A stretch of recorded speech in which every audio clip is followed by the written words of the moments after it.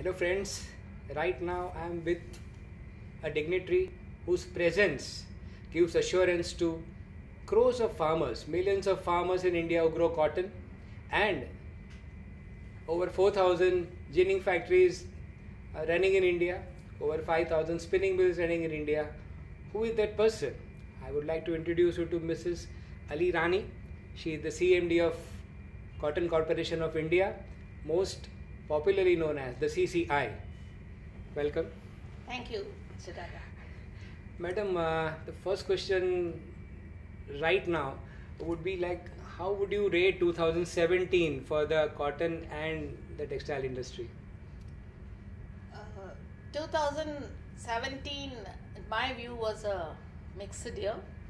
We did start the year with a very upbeat mood because the area under cultivation, as gauged, had grown by that was a quantum jump there.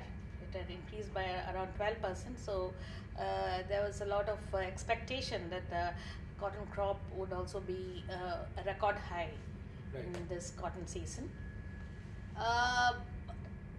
Unfortunately, somewhere midway, the bollworm infestation, predominantly in Maharashtra, and of course in Telangana and Andhra also, was a setback. And though the rates that were being paid to the farmer was a little better than whatever MSP which CCI was offering, we still felt that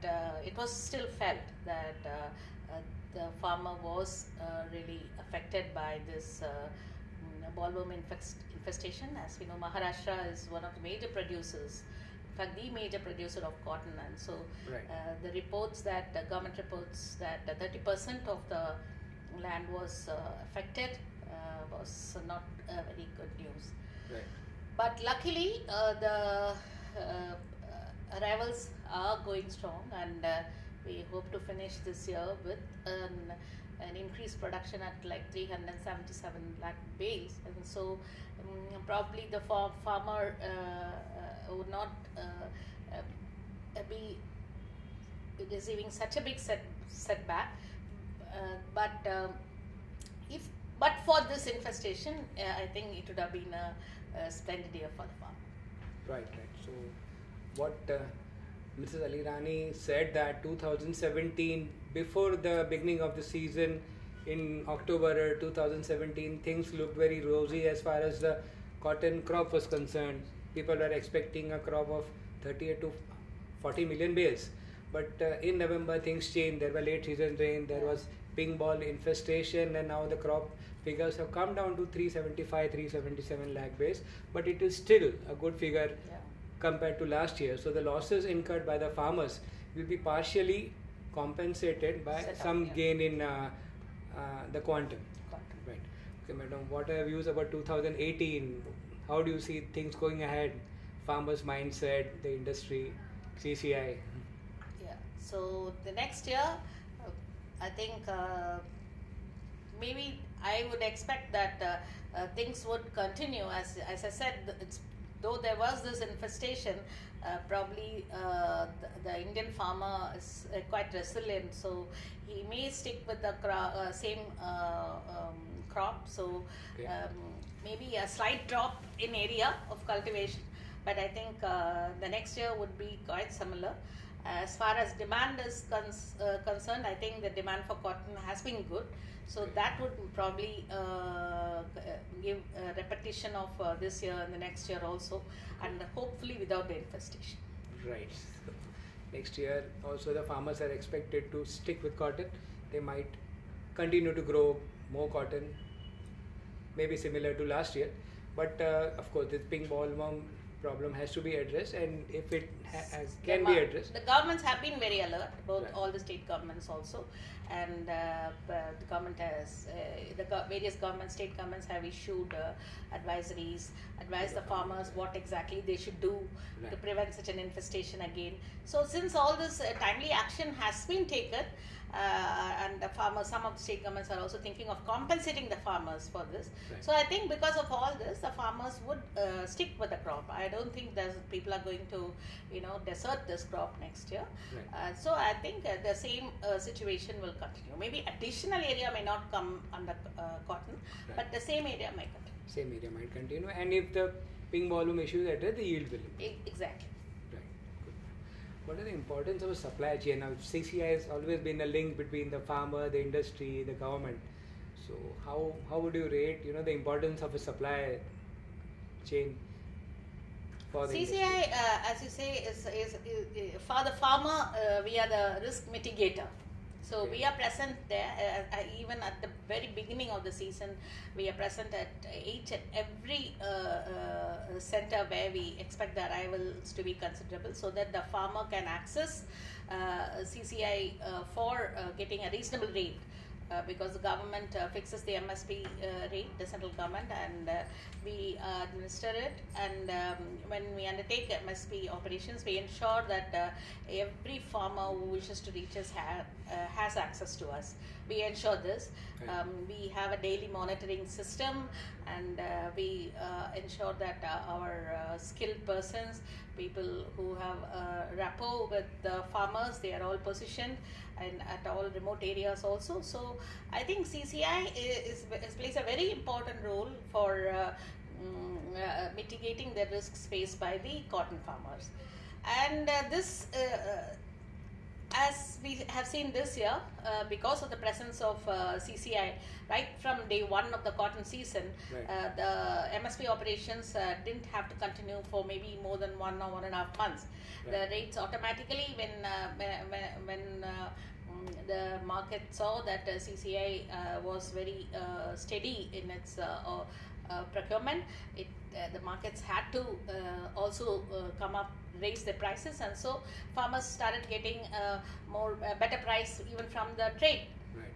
So we ourselves right now have stopped MSP. There's no need, though our centers are still all working, are all alert for any requirement. Right now we are there are not much offer for MSP. But that doesn't mean that CCI's responsibility ends, because CCI is also a kind of a stabilizer when it comes to supplies to the industry. So we offer our stocks to the industry throughout the season, and even after the season is, the procurement season ends, we still have stocks to offer. So we are also a kind of a stabilizer as far as supplies are concerned. Right. And as you know, CCI has a reputation for the quality of stock it offers. CCI product, the buyers have always, they have been very vocal about the better quality they get from It enjoys CCI. a lot of trust with the so consumers. We always try to maintain that, and if the trade needs, we can even if depending upon the demand, we also have I think sufficient buffer. We can even take it up if more and more trade, if they think that CCI's role has to be enhanced, we are there to do that. Such an important thing. CCI is acting like a generator, like an army. Whenever there's an emergency, CCI is already ready to take action. That period may come or may not come. It's not important. It is important that before the beginning of the season, CCI is ready. It may be 1 lakh bale or it may be 1 million bales. CCI is always geared up. That's an important thing, and that Madam pointed out. Second thing, it acts as a risk mitigator as far as farmers is concerned. The farmer community is assured whenever the prices are below MSP, there is CCI they can look up to, who will take care of them. Secondly, the industry, because the CCI is there, it values the quality cotton. It pays more for quality cotton, so that the MSP operation may or may not come into the picture. Exactly.